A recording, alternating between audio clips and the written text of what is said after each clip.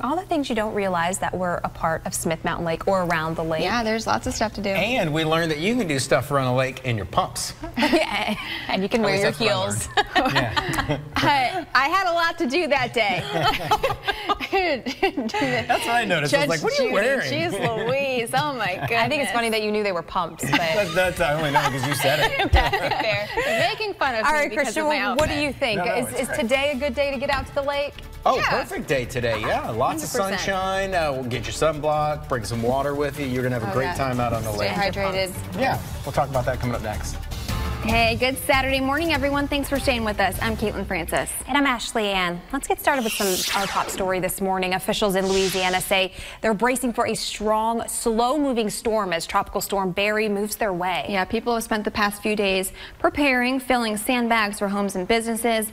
And other places along the Gulf Coast, mandatory evacuations are in place for thousands. They say they're preparing for the worst. Hillary Lane reports from New Orleans. New developments in the death of 3-year-old Josie Burleson. Authorities are now calling it a drowning after initial autopsy results showed water in her lungs and sinuses. We're also learning more about the moments following Josie's disappearance. In the 911 call obtained by WDBJ7, you can hear Adrian Puckett, the boyfriend of Josie's mother, Kimberly Moore, talking about her last known whereabouts.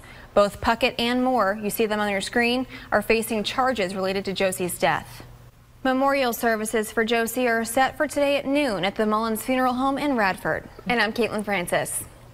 A Virginia man is out of prison and back home after spending decades in jail for a crime he did not commit.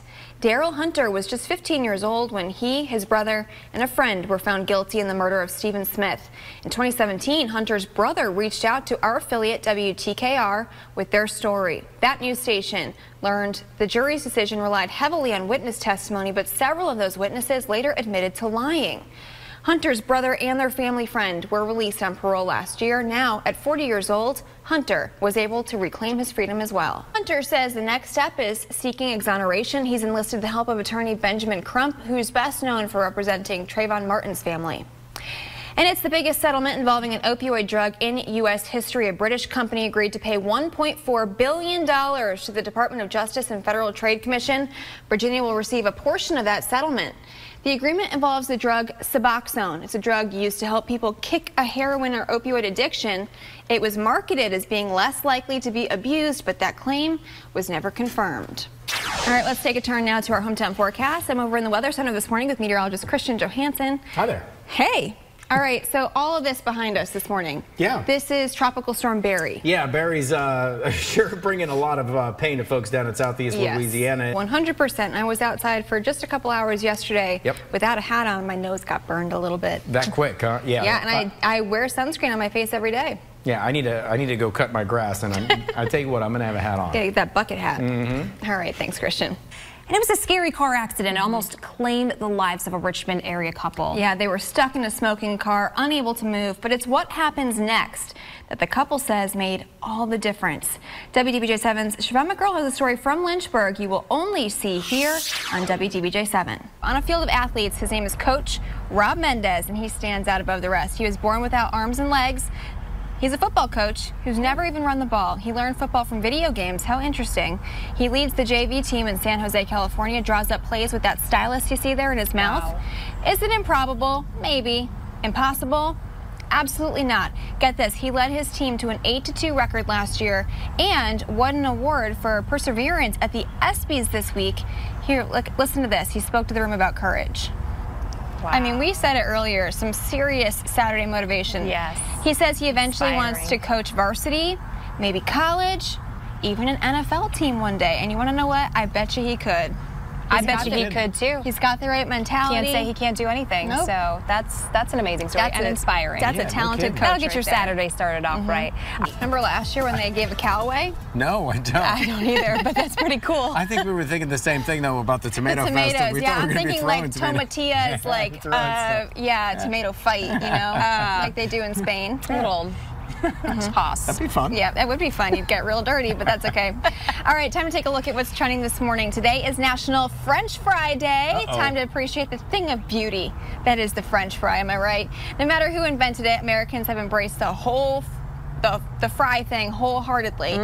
Get this, we eat 30 pounds of French fries every single year. It's an average. Ew. It's a lot of French fries. Wow. But if you like your fries, be sure to celebrate National French Fry Day with a serving of your own.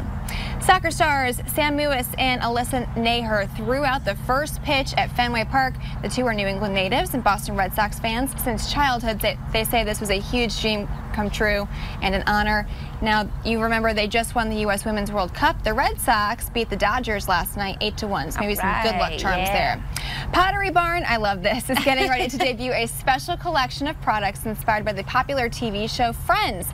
There's the infamous apothecary table, which had its own episode named after it years ago.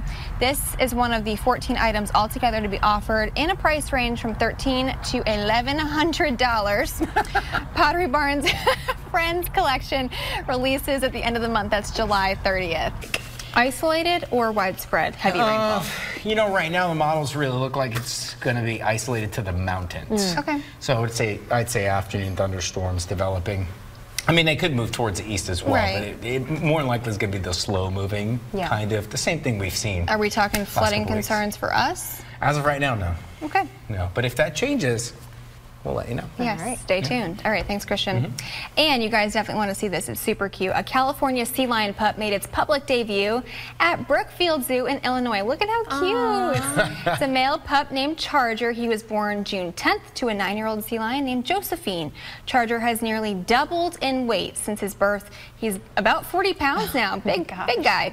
The Chicago Zoological Society says the pup will have access to the indoor area as he gets acclimated to his new surroundings as well. But how cute is that? It looks like he's getting pretty acclimated there. We have a pup in here, but I don't think our pup's going to swim like that pup. No, definitely not. Well, he could. You never know. But we're heading back outside your hometown patio after the break. And Christian just mentioned we got a special guest joining us. Pet Stories is next.